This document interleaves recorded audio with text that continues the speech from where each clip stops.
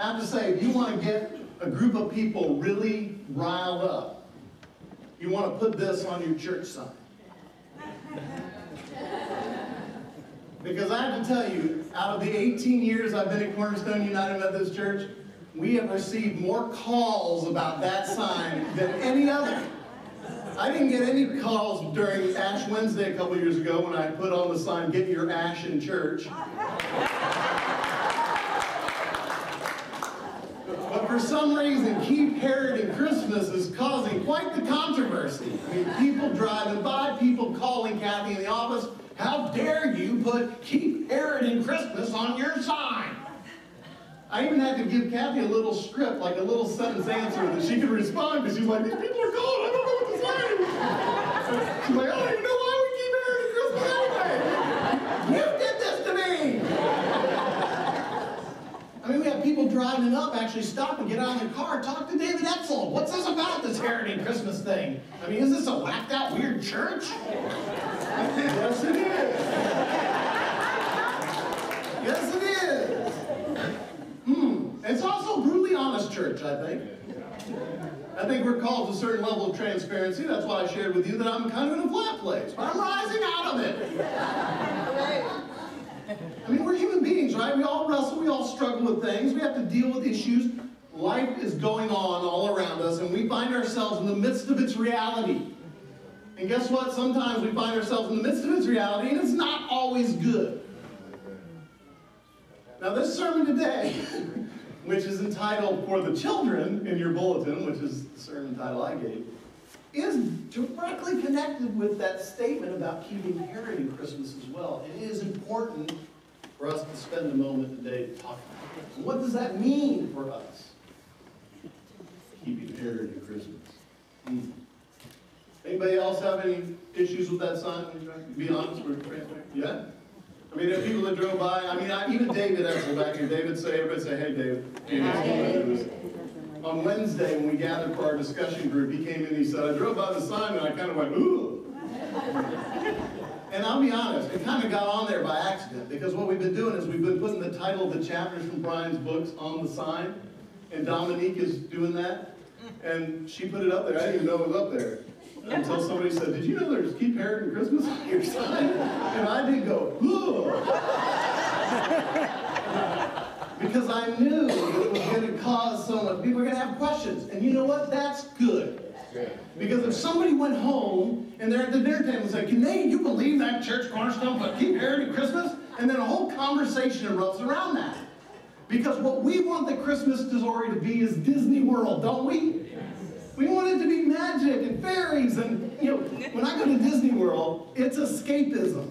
It's not real. But I feel really good when I'm there because the rocks are singing to me. They even have fake birds in the woods. You're walking out, there are birds everywhere. And Leslie's like, "Where are the birds?" I'm like, "I don't know." And then you look down, it's coming out of a rock. It's a magical place. I have nothing wrong. I like going to Disney World. But when I leave Disney World and I get the bill, reality sets in.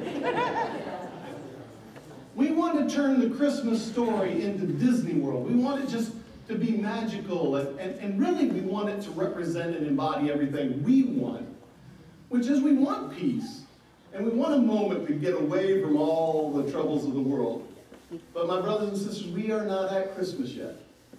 We are still in the season of Advent. And we are being reminded during this season that there are still things we need to wrestle with in the midst of the world. Things that we need to confront. Because the beauty of the Christmas story is that God comes to be with us in the midst of our reality.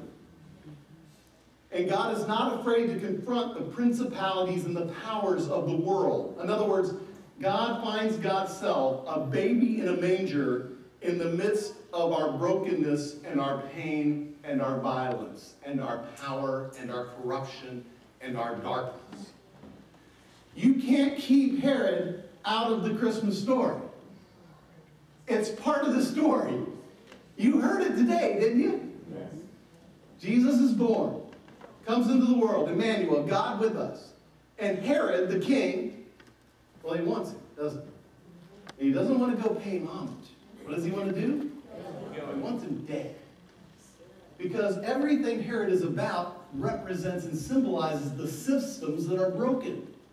Herod is an embodiment of the powers and the principalities of the world. That's what the Apostle Paul calls the dark places, the evil places. And it's not just our own personal sin that we battle with, the brokenness that he's talking about. He's talking about the systems in the world that lead to destruction, separation, division, and conquest. And invite us to participate in our consumerist ideas that we want more and more and more, give us more and more and more. And those systems are hard to maintain without some form of control. And most of the time, the form of control that those systems embody are forms of violence towards one another. War is hell, amen? Literally, war is hell. And many people around the world are caught up in the throes of the violent system. Herod embodies that. And God is not afraid to confront those realities. Matter of fact, God is born right in the midst of it. God comes in the midst of it. That's good news, isn't it?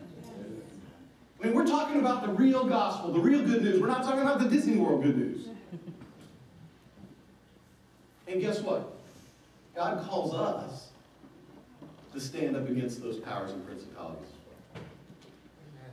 Kind of overcome our illusion that we live in so many times that nothing bad's going on in the world. We need to be aware of those things. We need to speak truth in love. We need to offer our voice many times for the voiceless. You know, Brian came last week and he talked about the women in the world. And he talked about the most impoverished people in the world are women and children. And today we lit an Advent candle for the children of the world. That we might remember their suffering. And that they're caught up in their innocence in the midst of a very violent place. But God does not leave us abandoned. God does not remove God's self from us in that place. God comes to be with us in the midst of it. To offer us a new way, a better way. I mean, Herod, he's this kind of puppet king of Rome. That's the best picture I got of Herod. You know? He's this puppet king of Rome. He's a Jew. And he is living under that authority, and he's been given power and prestige, even though he has no power and prestige, because the Roman Empire has that. He's so evil and despicable that he even killed his 2 sons because he felt threatened by them. And he was a dark, dark, dark, self-centered, narcissistic man. He is a good image for us of a dictator or an evil ruler or the embodiment of a system that is corrupt. And so we find ourselves around Herod. And it didn't just happen in Herod's day. You know, Israel's been wrestling with this their whole life cycle. Matter of fact, the prophet Jeremiah in the Old Testament is constantly holding Israel accountable to their brokenness, their darkness, and their own desire for their own prosperity, even over and against their children's lives. I mean, listen to what the prophet says. He says, they set up their abominations in the house that bears my name and defiled it. They built the high places of Baal in the valley of the son of Hinnom to offer up their sons and daughters to Moloch. Though I did not command them, nor did I enter my mind that they should do this abomination, causing Judah to sin. And what was happening in that day is that the children of Israel, because they wanted their lives to be successful, were being influenced by outside forces, by other religious traditions. And one of those traditions was they worshiped Moloch, this big bull god, and they would offer their children as a sacrifice, and they would light a fire, and their children would be consumed in the fire. And the children of Israel, the very children God called out and set free from the hand of Pharaoh, find themselves turning in that direction because they want greater prosperity for their lives, and they forget their God. They're even willing to sacrifice their children at the altar, to give their children up. And Jeremiah is saying, what is with this? This is not what our God desires. God never asked you to do this. Why are you participating in this way? Why or how are you able to possibly surrender your children to such darkness?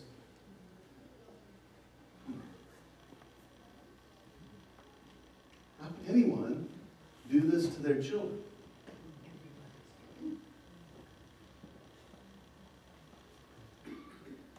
I don't know. But I can't say I'm completely innocent.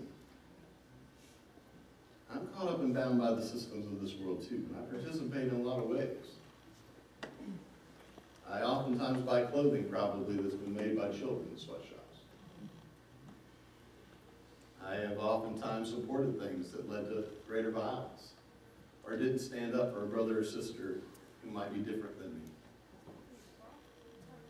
We've all done it. Amen? Amen. You know, all over the world, nations do terrible things to their children. And one of the things they do is we send our children to war. In the United States, the average age is about 19 to 20, but in other countries around the world, the average age is around 10. And I remember the prophet Jeremiah hearkening to Israel, why are you doing this? And if you don't think that is a sacrifice of your children, then you need to wrestle with that.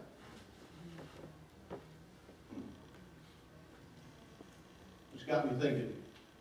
Jesus enters into the midst of the world as a child. He comes in the vulnerability of a child to offer us a better way, a better king, a new life. You see, in the birth narrative, when God enters into the midst of the world and is a gift for the world, it stands in contrast to the systems that are bound by their power and their violence and their desire to consume and to control. This God enters into the midst in humility, in innocence, to bring peace. As a matter of fact, the prophet Micah says, he shall be the one of peace. It's not just that he kind of likes peace or that he will represent peace. He is the one who is peace. Everything God is, God calls us to be as well as his church, as his people. You and I have been called to be peacemakers in the midst of the world. You cannot avoid that if you read the scripture. You can't avoid that if you confront the good news of the gospel of Jesus Christ, because God comes into the midst of the world that the systems of the past may fade away, to offer us to be participants in the new creation, to be the new humanity, to be a new covenant relationship with the world, to say, guess what? We no longer need to be bound in the brokenness and the darkness and the violence of the world. We can be free and we can do it differently. Wendell Berry makes a mention of the fact that he says, you know, power has no imagination. Power just dominates. He says, people of faith united in Christ, we're a people who've been born in imagination. We're able to see a hope-filled sign before us. And we're able to live and embody that in the midst of the world. We're to do that difficult work together. And it's all wrapped up in this. To love. To love unconditionally. And be willing to give ourselves for others in relationship to the world.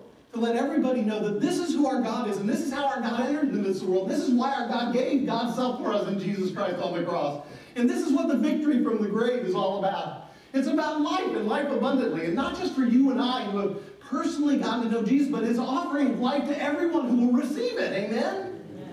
And that's our good work together. And sometimes that calls us to move outside of the world that is broken and dark and the systems of the world, and actually to stand opposed to those things and to call them out.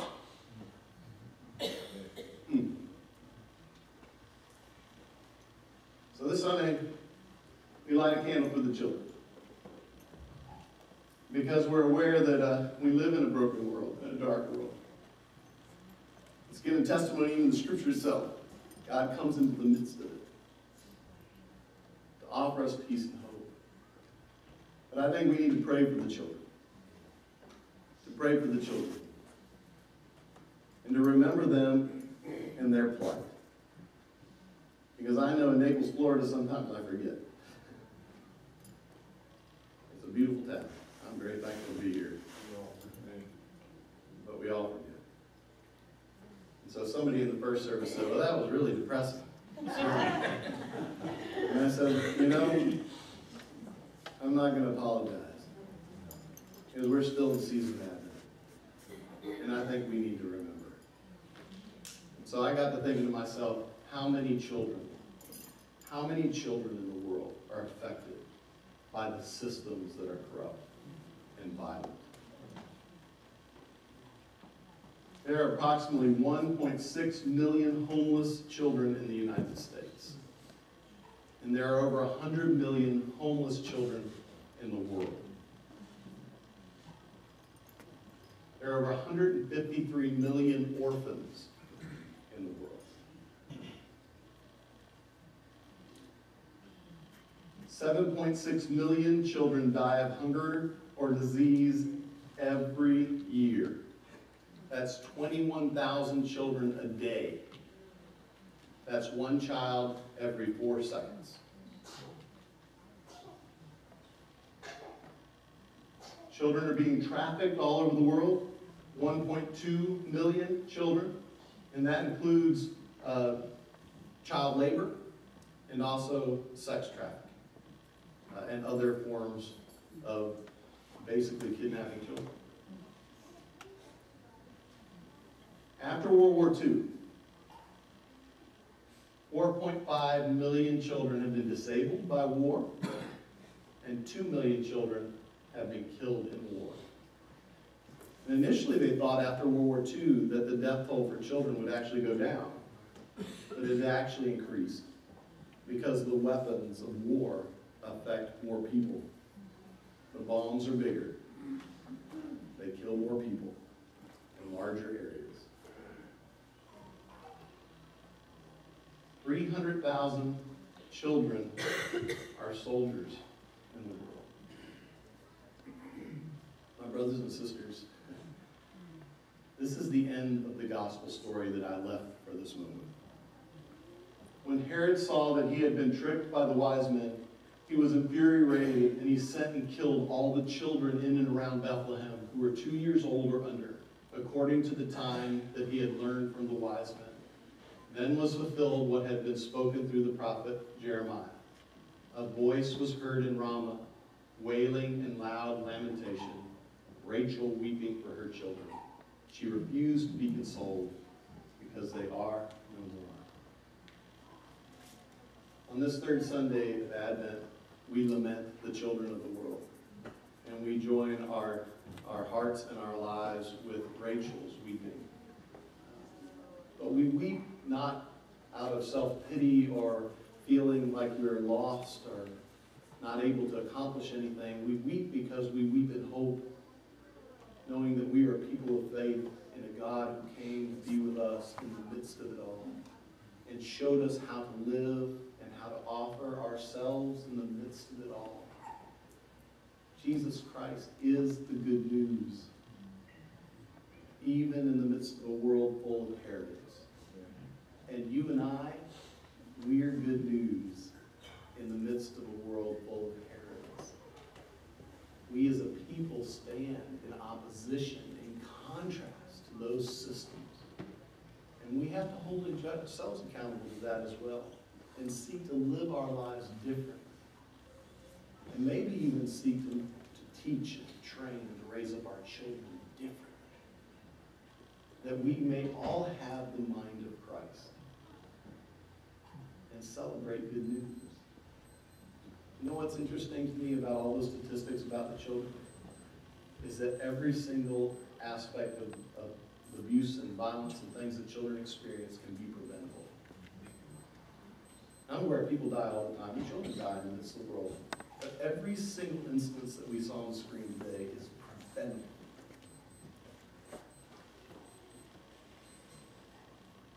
He shall be the one of peace. And of course, in the Gospel of Matthew, Jesus reminds us that blessed are the peacemakers, for they will be called children of God. In the name of the Father, and of the Son,